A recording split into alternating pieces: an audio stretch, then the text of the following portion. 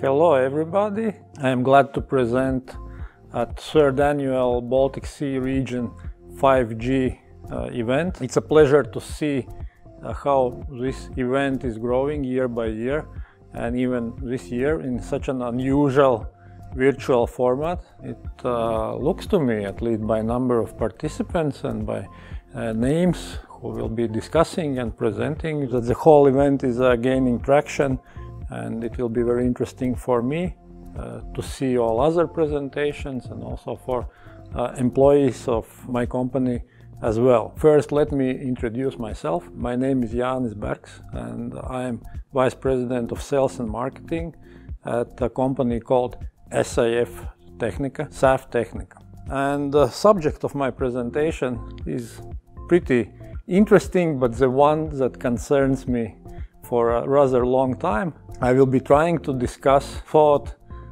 is 5G something for elephants or for regular guys like me and like you? And by elephants I mean, you know, all these huge multi-billion companies, Ericssons and Nokias of this world.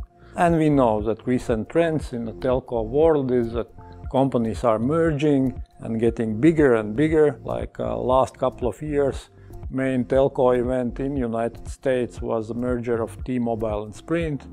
And generally, you know, capital investments are getting bigger, networks are getting more complicated, and therefore there are fewer and fewer small independent companies playing into that space.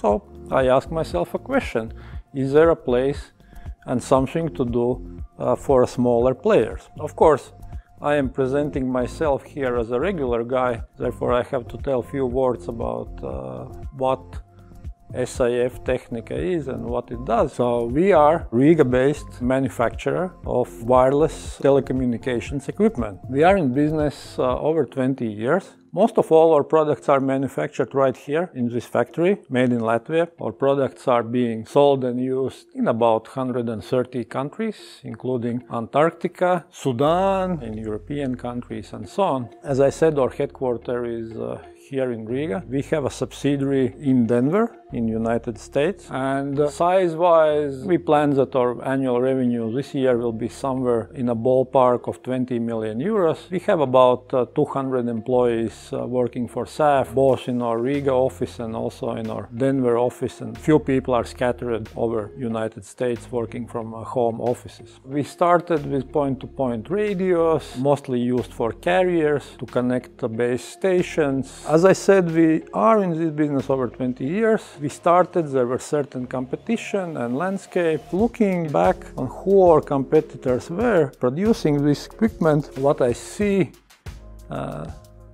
sadly is a graveyard. Because maybe SAF is almost only company that were in the business 20 years ago and goes on for 20 years without changing names, without changing owners, essentially producing similar product. All the other guys are either dead or they are acquired and merged with larger companies, whatever. Even in a short period of time, 5 years I was in United States running SAF's Denver subsidiary, I think I saw 3 or 4 of our competitors going out of the business and being offered for sale. And that leads me to the conclusion, pretty obvious conclusion, that to be in a telco business, you should innovate or you will die. Innovate or die. And in the next story I will focus a little bit on what SAF has done and is doing in order to stay in the business and also find its place in the road ahead. But before, a little bit about 5G. I've been coming, and for a long time, main event in the world, in telco world, was in Barcelona, late February each year. It's called Mobile World Congress. Attracted a couple of 100,000 people, 7 exhibition halls, so huge event. Everybody was trying to go there, place to meet, try new partnerships and so on. When you would go to Barcelona, you would see stands of these large companies like Ericsson or Nokia, some large carriers, and they would resemble castles with walls, with hundreds or maybe even more employees and visitors, invitation only. They would not let any other kind of people from street to go in and see what they are doing. Very kind of closed society, which kind of brings me back to the thought that 5G might be a game of elephants, maybe. And also for many years, 5G was just an empty talk. It's like industry was trying to invent a next wave, because everybody needs to manufacture something, to deploy and kind of push forward all that technology development, but the traction was not there. It was like 5G, 5G, nothing happened. This is probably first year when you can buy actually a mobile handset, Samsung or iPhone 12 that supports 5G. So it's kind of a little bit of 5G is there.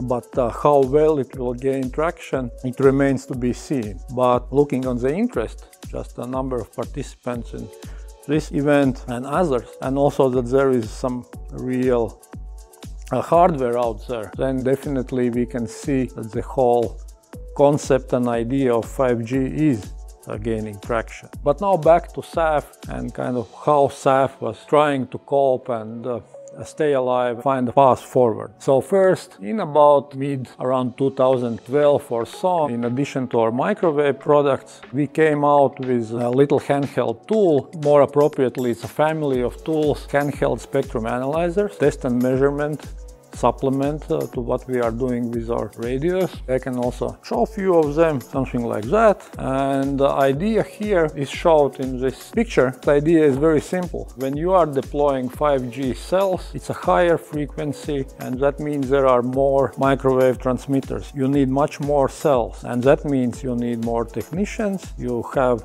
more transmitters, you have more interference, and there comes our 5G spectrum analyzers that every technician can learn and use fairly easy and do field work more efficiently and quicker. So that was our second leg that we added in addition to our microwave radios. And here is just a quick list of all industries and applications where you can use this tool. And then later, somewhere around 2017, we saw all that Internet of Things trend coming. More automation, more need to sense environment around you, collect data, analyze data, and we came out with a product platform called Aranet, which essentially is a wireless sensor network that can store, transmit measurements, different measurements of environment. What happened this year? You know, COVID-19 unexpectedly came, and we are struggling with COVID-19 right now. As I speak, people try to get kids back to schools. It's all the question about safer office environment. Doctors have discovered that COVID is being transmitted by aerosol, by air, and that means in order to have a safer office space, safer indoor environment, you need to have a better ventilation. Suddenly, the issue is how to monitor and measure quality of your air, quality of your ventilation. It happened. Maybe it's blind luck, of course. No one plans COVID coming. We had a device called Aranet 4 that is exactly monitoring quality of your air, CO2 levels in the air, having a display. It's right here, 520 means super quality of air where I am presenting. If that would be over 1,000, then that would be already bad. And we see exploding demand, many schools, school districts, universities, everybody suddenly needs such a device and needs to analyze how it changes over time. So that's how we kind of suddenly felt that there is also a third leg for our business, and it all ties into 5G, telecommunications, transmitting data, analyzing data, and that's how we found that also regular guys can be part of what's happening now, and there is a road ahead for everybody who is willing to be innovative and is not willing to die. That concludes my presentation. So if you want to do business with SAF Tehnika, with us, then you are more than welcome to reach us out, and we will be happy to talk with you.